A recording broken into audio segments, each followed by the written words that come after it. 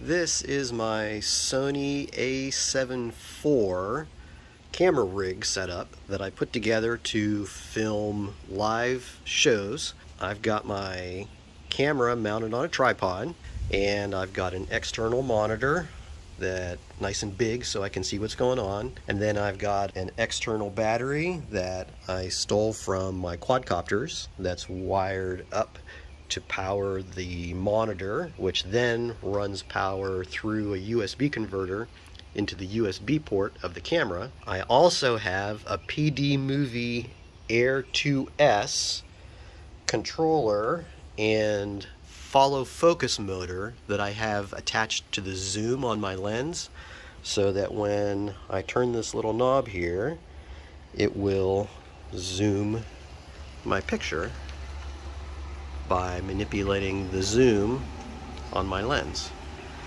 I really like this setup because I can use my left hand to run the knob that does my zoom, and then I can use my right hand to frame my shots. So I can do shots that are panning and zooming at the same time, and it looks really nice.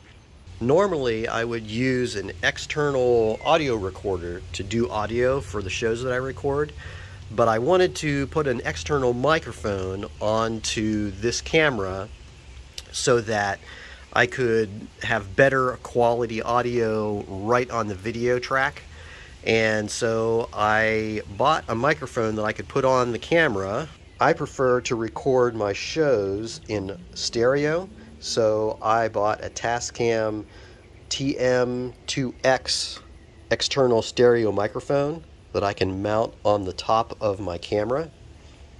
I've mounted this microphone up on top of the camera. It's not plugged in yet, but I'll plug it in a minute. So the audio that you're hearing right now is coming through the internal microphones of the camera. I have unplugged or depowered my PDMovie motor, so when I plug this in, I'm going to have to readjust the audio levels. First, just going to plug it in.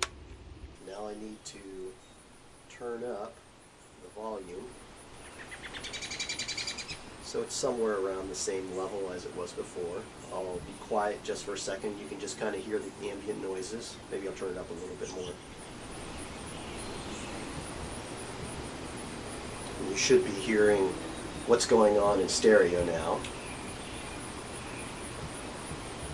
And that's great, except that when I plug in the PDMovie motor, when I push the battery in, there is a Bluetooth transceiver in this motor that talks to Bluetooth transceiver in the controller.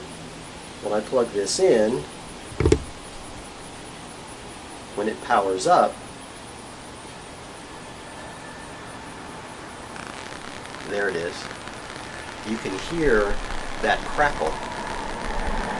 And what's going on is that I'm getting radio interference from the transmitter in this motor and the pickups, the audio pickups in this microphone.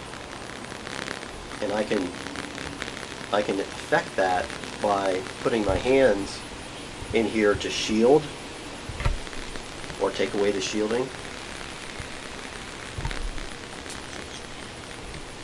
Even just by shifting around this wire, that radio interference gets louder or quieter.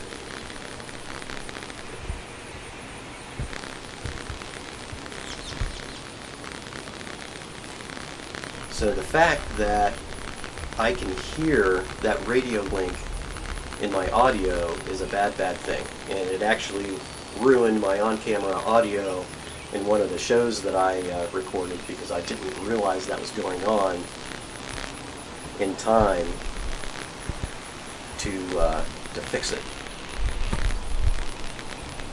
So I ended up buying an alternative for this, and I will show you that next. This microphone is the Sennheiser MKE 440 stereo microphone. Here is the rig with the Sennheiser microphone mounted up.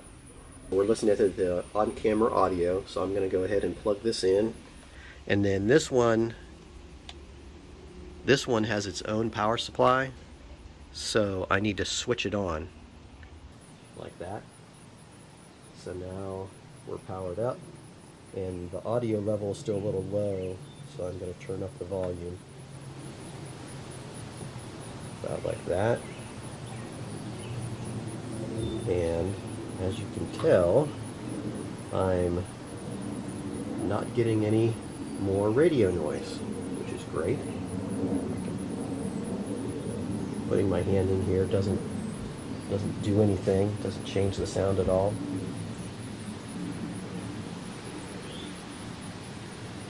It's completely silent. I wanted to put this video out there so that if anybody else is trying to choose an on-camera stereo microphone and they're faced the choice between using the Tascam or the Sennheiser, if you don't have radio interference or a source of radio noise anywhere near your microphone, you'll probably be okay with the Tascam. But my specific use case, where I've got this radio beacon essentially right on top of those microphone elements, it was giving me major noise. And in that case, I could not use the Tascam. I had to use the Sennheiser. So, word to the wise: if you have radio interference anywhere nearby, use the Sennheiser mic instead of the Tascam.